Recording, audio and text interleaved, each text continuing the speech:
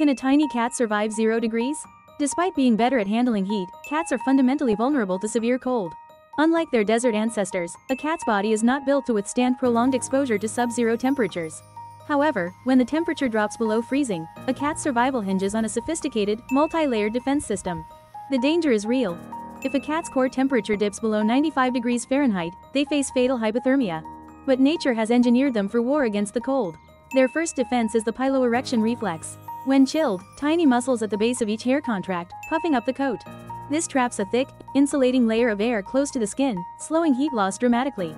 The second strategy is the powerful cat ball.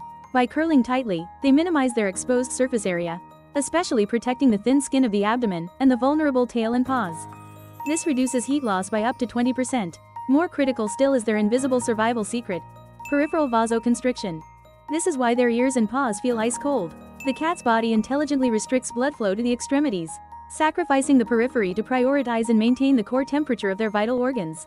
However, in sub-zero conditions, these internal mechanisms are not enough. The ultimate key to a stray cat's survival is shelter.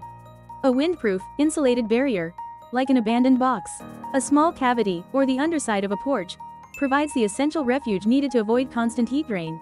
They actively seek these spots, relying on their instincts to find pockets of warmth shielded from the elements.